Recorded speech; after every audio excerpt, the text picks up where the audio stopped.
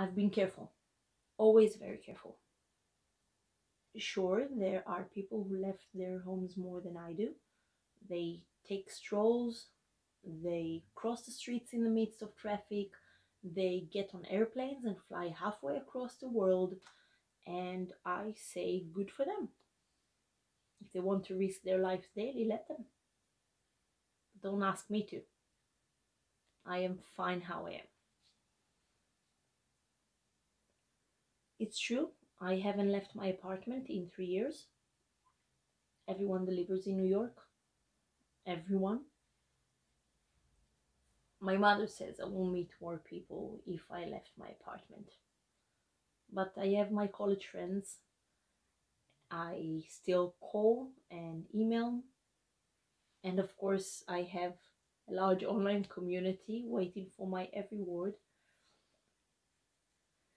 Anyway, people die when they take risks.